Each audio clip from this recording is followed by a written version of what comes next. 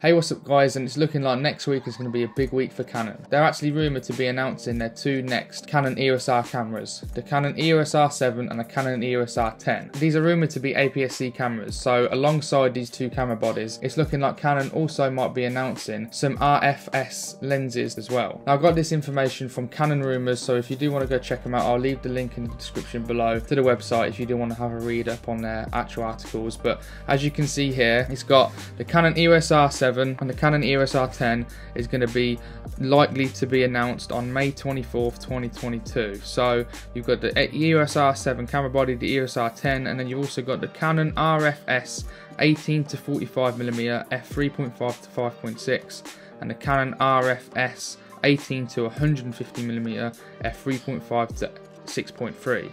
Now these are going to be APS-C style lenses to actually go along with the APS-C camera bodies. It's looking like that these are going to be obviously the two kit lenses that you can actually buy with these two cameras. I actually done a video on the Canon EOS R7 specs and rumours before on this channel, so I'll go over them specs again at the end of the video, but first I'm going to be going over the Canon EOS R10 specs as well. These are the actual leak specs of the Canon EOS R10 itself. It's meant to have a 24.2 megapixel sensor. Now I don't know if that's any like stacked sensors or what, but all it says is a 24.2 megapixel sensor. It's meant to have 15 frames per second mechanical and 23 frames per second electronic. Now this is really good considering I'm shooting on the Canon EOS R and it only goes up to 8 frames per second, but 15 frames per second mechanical is really fast and 23 frames per second electronic is really fast as well. So this is going to be looking like it's going to be really good for sports and wildlife, this camera. And it's also going to say it's going to be supporting one UHS-2 card and then also have HDR PQ. Now this isn't the craziest amount of specs that have been leaked compared to the R7 that was. There's actually not much information here and I actually have no idea if this is completely true or not, but this is what's found on Canon Rumours. So we're going to probably find out maybe on May 24th, but we'll have to see really at the end of the day if this is actually the case. If you didn't see my last video on the R7, I'll quickly go through some of the leak specs of the Canon EOS R7 now. So the leak specs for the Canon EOS R7 is meant to be having a 32.5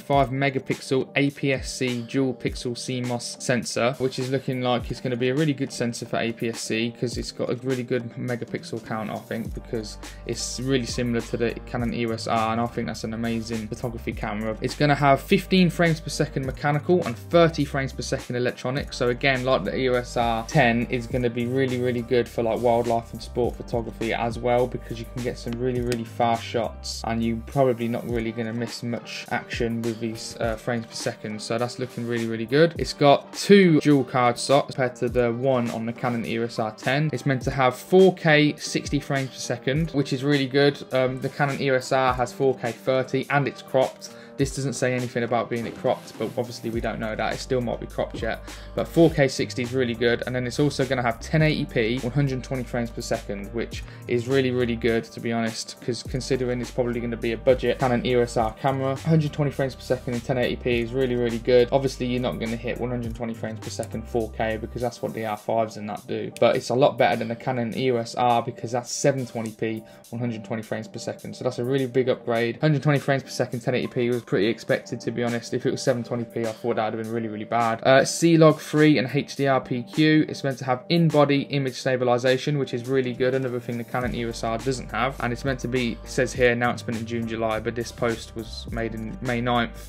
And obviously, like I said earlier, it's meant to be announced in the 24th of May, 2022. I guess we'll actually have a see, because on this article, it says announced in June, July 2022, and it was meant to be released in August. So just over a week later, and they've already changed it to the announcement date to May 24th, which could be completely true, but then this could be true as well. At the end of the day, these are only just rumours. None of these could be true at all, but this is just the latest leaks and rumours specs. So basically, if you did enjoy and you found this video helpful, why not hit that like button and subscribe to see more news videos like this, and as well as also photography and videography tutorials and also gear reviews found on this channel as well. So if you did enjoy, you might find these 4 videos here interesting as well, so why not click on one of them. And thank you very much for watching, and I'll see you guys on the next video. See you later.